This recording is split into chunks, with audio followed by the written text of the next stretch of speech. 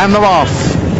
Aticat titillating on the outside. There goes Sween's Fever, and Kiss It breaks sharply, racing up the backstretch. It's Sween's Fever out wide. Aticat, and between horses, Cheyenne Uprising is forcing this along as they move past the half-mile pole. The red cap of Classy and Elusive fourth from Kiss It in fifth. The Irish bred filly, Sweet Petite at the rail. Followed then out wide going into the far turn. Cascade Rose titillating, and Heel Light is last as they round the far turn.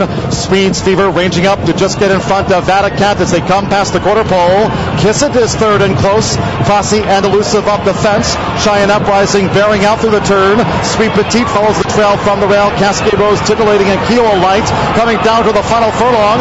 Aticat a 3-length leader. Kiss It, Sweet Fever under pressure. Sweet Petite between horses. Classy and Elusive at the rail has no winning bid. Yards to go for Aticat. Kiss It is running hard as the winning line looms. It's Aticat. Aticat first at no less than 25-1.